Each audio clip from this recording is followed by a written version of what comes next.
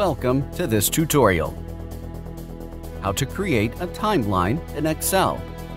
In a new spreadsheet of Excel, click on the Insert tab in the ribbon at the top.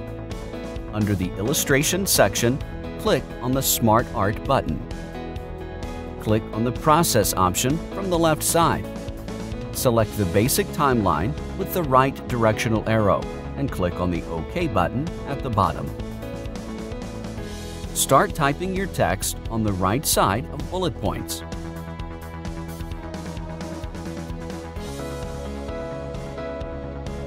Be sure that the graphics of the timeline is selected.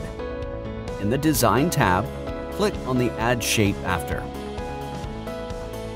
This will add one more event. Type the name of this newly added event. You can click again on the Add Shape After in the ribbon to add more events.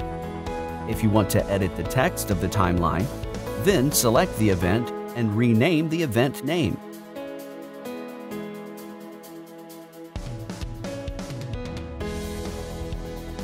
You can move and place timeline graphics anywhere in the spreadsheet.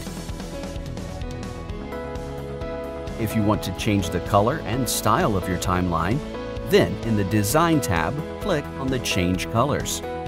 Select a color and style of your choice from the Primary Theme Colors window.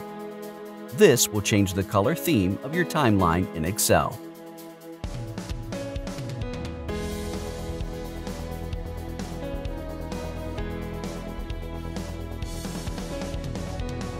Hope this was easy.